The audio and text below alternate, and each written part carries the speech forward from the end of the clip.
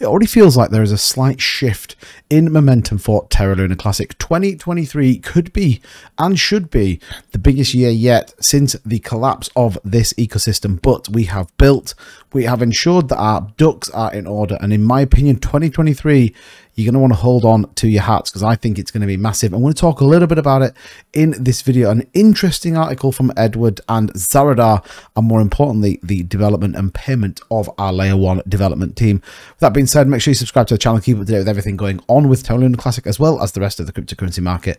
And let's take a look what's going on. So we have actually seen a New Year's rally. I'm just going to refresh the page, but we're up 0.36%, up at nearly $798 billion. You can see Bitcoin having a pretty nice ride, up 0.36 on the 24-hour. ETH starting to move a little bit, but there are some taking a bit of a hit. You can see XRP there down 2% on the week. But overall, the global market, as we normally see a pullback, we are actually seeing a rally. You can see that Cardano nearly 2%, Polkadot 1.18, a number of coins all having a pretty good 1st of January 2023. Now, does this signify a movement in the market?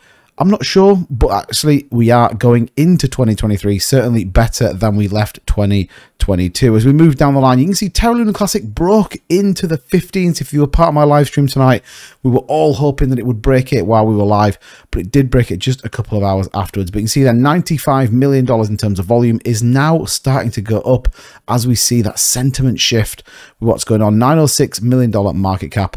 And you see a lot of people would say, well, why is the market cap down? We've gone into the 15s and our market cap down. Remember, we are deflating the supply, and you can see that there's some pretty big burns going through over the course of the last 24 hours. Now, like we said, 15,085, we saw a massive run up onto the 15.3s. This thing was absolutely going crazy as the rest of the market did pull back slightly, but we'll have to see where we level out. I think it's always good that we push up, and hopefully we see then. You can see it here. Look, we did it here, and then we settle and we consolidate sideways. So all of that to come. Now, taking a look into the article that we got from Tobias. Now, if you don't know who Tobias is, Zaradar, he's part of the Terra Classic Layer 1 task force. And I thought this was a very, very interesting article that he produced.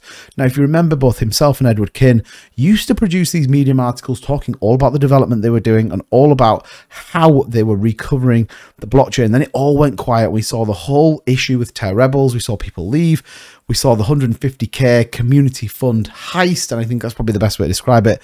And now it feels like there's a shift. I saw the Classic Crypto Demon Monkey AMA, and I thought it was fantastic in terms of what they talked about, in particular Zaradar and what he is bringing to the party with this. So it says, as I sit here on my mountain watching the sunrise on 2023, pondering the future of Terra Luna Classic Layer 1 Task Force, our community in general, and my personal dreams about splitting the cloud, I wanted to share with you my thoughts about our short-term future, why I think it's the right direction, and how I believe we can work towards maturing out of our adolescent phase and into something that is more mature and stable. So let me tell you a story. And I think it's a really good way to set this article up. And the phrase there, adolescent phase, is incredibly important in the sense of where we've come from and how quickly we did do that. And ultimately, a lot of people got on the train and expected to be millionaires. And actually what we've now had to do is consolidate, go through some of the tough times. You always come out the other side stronger than when you go in. And for me, that's why it sets 2023 up as a very, very strong year for Terra Luna Classic. I'm not going to go through the full article. I will leave a link in the description so you can come and check it out for yourselves. But ultimately, it's talking about his views on it. And there is some really key pullouts that I wanted to bring you. In particular, talks about the partitioning of responsibilities allows organizations to tackle existential problems shared by everyone, centralized or otherwise, that aspires to progress up the evolutionary ladder from software collective to software factory. A problem that was, in my humble opinion, best framed in a question by good people at Spotify in charge of the Backstage ecosystem, which I had the pleasure of working with a few years ago. What does he mean by that? And I took away from this that ultimately this is about taking the big problem of how do we get rid of supply? How do we bring decentralized applications on? How do we unify the community? And ultimately, how do we get projects to want to pay us to use our fantastic ecosystem?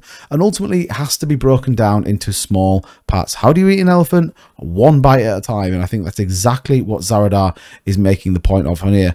Talks a little bit about kind of mindset, and I think that's incredibly important, again, as we kind of go through it. And there's a couple of other other paragraphs that I thought were very, very relevant. It talks about what forces upon developers are a need to transition back forth from their primary coding context and the organization's platform architecture, which comes at a significant cost both in terms of productivity as well as the general mental health of developers. In general, the biological CPU starts fragmenting. What does he mean by that? Well, this is all the noise we've had with Terra Rebels. His opinion, his direction that he wanted to go was very much not aligned to the rest of them. And ultimately, a lot of these guys were working for free. They weren't being paid. And then the question of money comes. Money divides all, and it can conquer everything.